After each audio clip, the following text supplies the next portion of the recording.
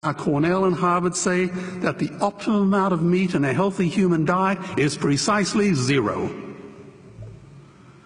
Water, as you know, is the new oil. Nations will soon be going to war for it.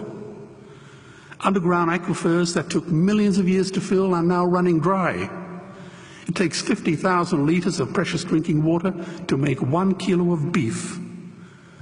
Today, 1 billion people are hungry. 20 million people will die from malnutrition.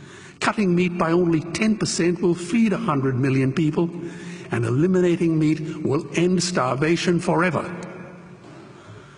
If everyone ate a Western diet, we would need 2 planet Earths to feed us. We've only got one, and she is dying. Greenhouse gas emissions from livestock is 50% greater than transport, as Peter said.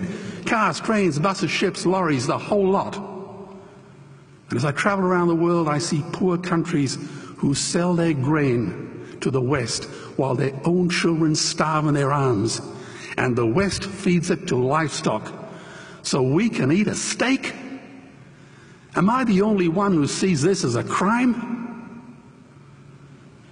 Believe me, every morsel of meat we eat is slapping the tear-stained face of a hungry child. When I look into her eyes, do I remain silent? The earth can produce enough food for everyone's need, but not enough for everyone's greed. We are facing the perfect storm. If any nation had developed weapons that could wreak such havoc on the planet, we would launch a preemptive military strike and bomb it back into the Bronze Age.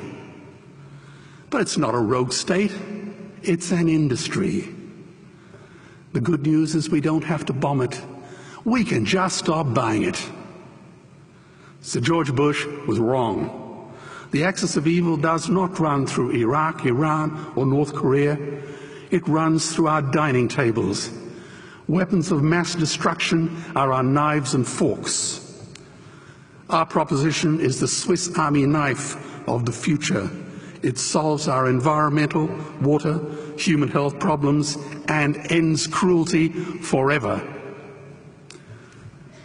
The Stone Age didn't end because we ran out of stones. This cruel, disgusting industry will end because we run out of excuses. Meat is like the 1 and 2 cent coins. It costs more to make than it's worth. And I come from the bush. Farmers are the ones with the most to gain. Farming won't end, it would boom. Only the product line will change. Farmers would make so much money they won't even bother counting it, and I'd be the first to applaud them.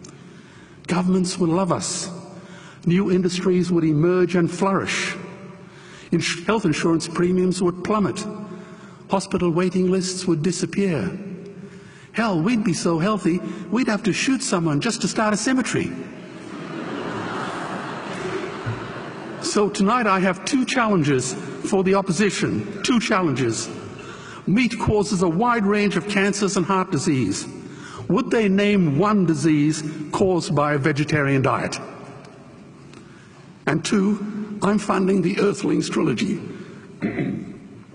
If the opposition is so sure of their ground, I challenge them to send a copy of the Earthlings DVD to all their colleagues and all their customers.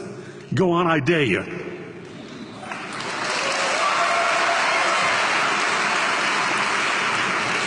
Animals are not just other species, they are other nations, and we murder them at our peril.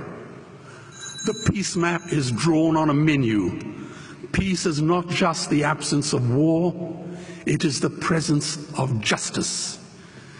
Justice must be blind to race, color, religion, or species.